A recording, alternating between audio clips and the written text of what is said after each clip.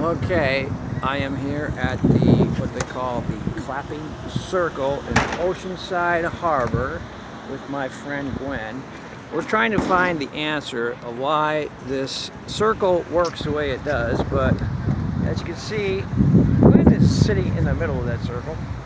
See, this is like a brick thing that goes all the way around. I knew of its existence, but I never knew why it works this way.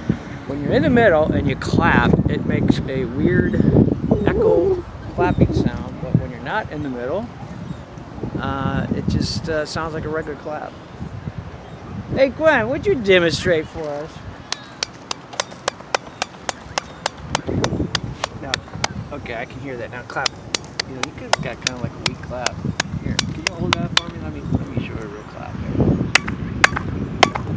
That's a real clap. That's a yours is like a golf clap.